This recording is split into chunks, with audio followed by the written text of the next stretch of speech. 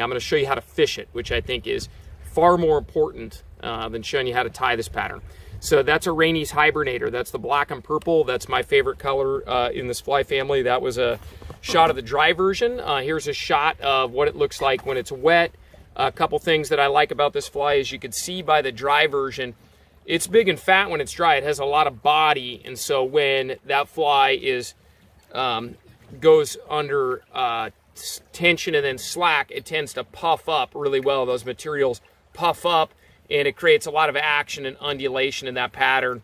And then also on my trout spey flies, I tend to like a smaller hook on average. I tend to like the smaller hook because a lot of times the takes can be fairly light, and the smaller hook tends to get them hooked up and connected, whereas those bigger hooks just don't seem to penetrate on a soft strike quite as well. So the way I have this set up today is I've tied it on a non-slip mono loop to create additional action. I'm using Scientific Anglers 3X fluorocarbon tippet.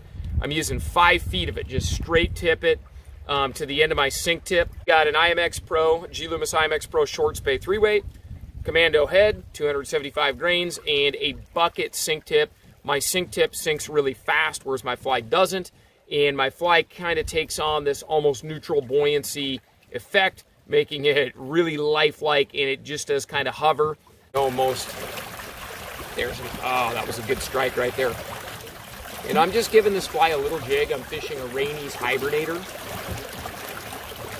And I beat this water up with a couple of different streamers a few days ago, and this is like one of my top 3 or 4 trout spey streamers is this Hibernator. I just love the way this thing fishes.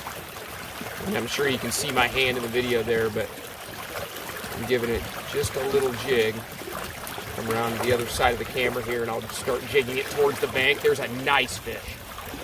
That's a really nice fish. And that was after I started jigging it toward the bank. Oh my gosh. Yeah, that fish is way down there now. Well, let's take a look. I'll show you where he took off to, and I'll show you the water we're fishing. So I'm jigging my fly in towards this high bank right here. And it wasn't, I got this camera on a tripod, and it wasn't until I shifted my rod tip up and started jigging that fly right back toward the shore that I hooked that fish. I think that fish was holding pretty close. That's a very nice trout. I'm kind of stoked right now. This fishing was really tough until I got into this, swing into this little high bank spot.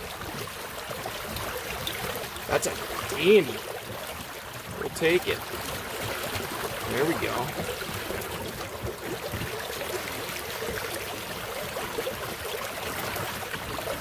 There we go. Nice. Bring him up and get him landed over here.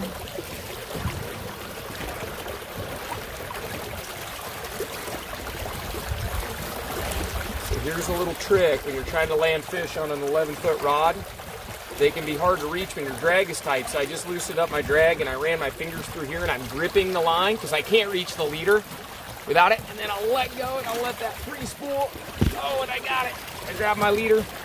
I didn't bring my net. I was just playing hooky for a few minutes. Opted not to bring the net. Let's take a quick look at him. I'll wet my hands. There we go. On that Rainey's Hibernator fly.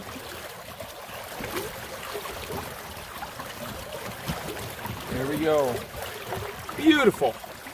I love that. On video too.